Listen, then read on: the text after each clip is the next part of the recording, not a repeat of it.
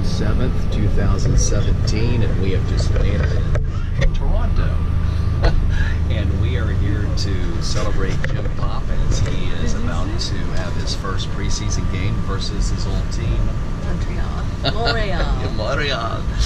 And then we're going to jump on a train after a couple days here and head to Detroit for Isaiah Pop's high school graduation party and a little pop reunion.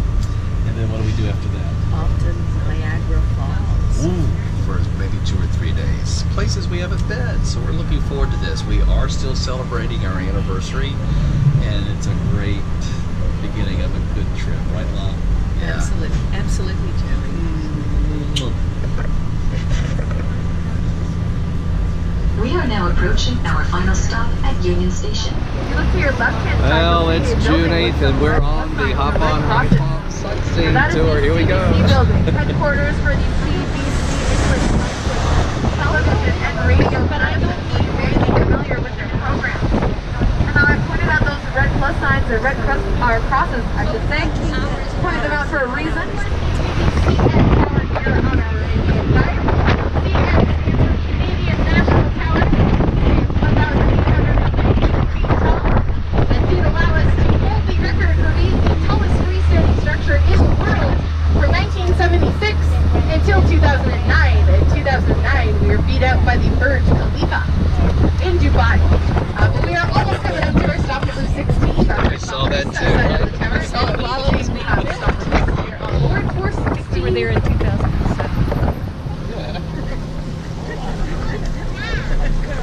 Now we're on the cruise of this sightseeing excursion.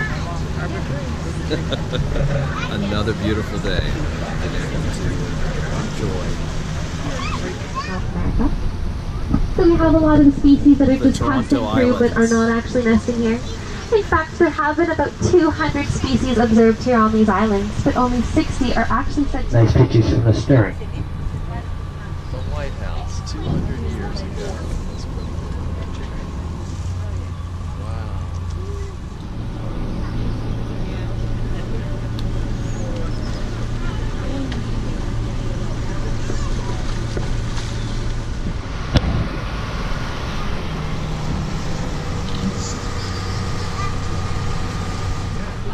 As it happens.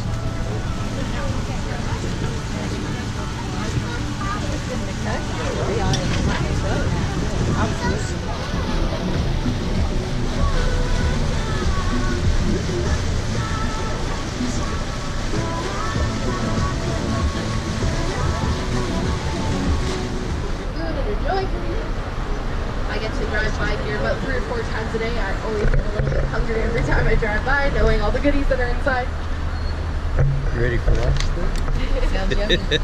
We'll have to come back. The big food market. The best you said in the world? It is best market in the world, best food market in the world. I'm gonna lay down.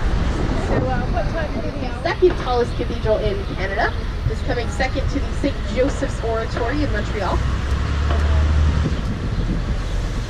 This is the church that any member of the British royal family will attend. That's here in front of the bus. Whenever we turn the corner onto Main Street, all the phones come out to get a picture.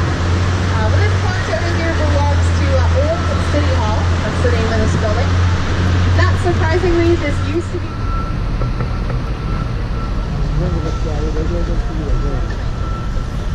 Alrighty, my friends, this is stop number 1, Yonge-and-Dundas Square. If you are hopping off the bus, you are all good to do so. Just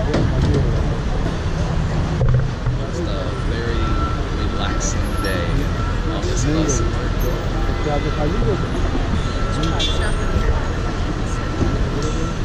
I ask if you want to hop off at any point, just raise your hand, let one of us know, and we'll have the dial stop at the stop for you. So they're going to make you say, hey, that's kind of cool. You might also see businesses that eventually have to pass one very simple requirement, and that one requirement is what you're doing does need to be legal. And if somebody challenges the legality of your business, you should be able to prove to a court of law why it's legal. But so long as you can do that, you are all set. Broken up. That's just like through a local wood and usually what you do.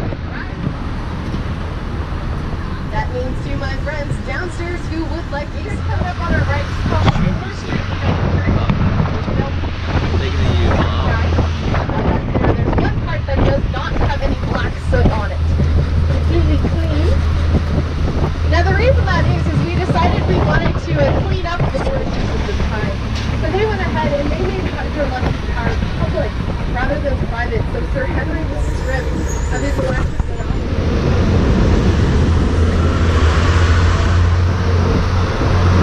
Excellent. So Sir Henry was kind of in trouble at this point. No real source of income and $2.5 million in debt. So kind of as a last-ditch attempt to try and come up with that money to pay off his debts, Sir Henry decided to host an auction.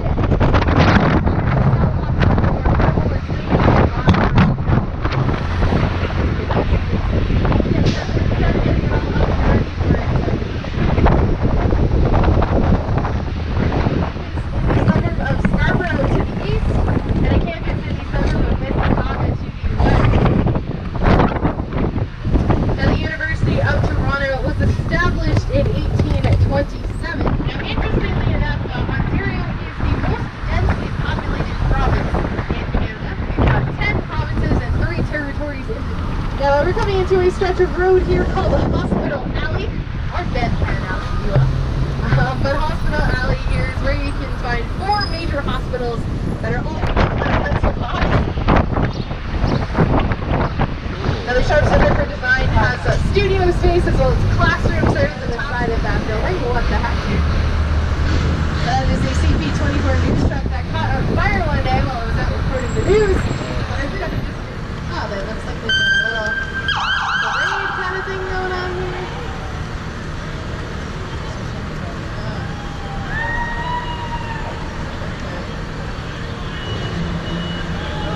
Right there on our left-hand side, very interesting looking building.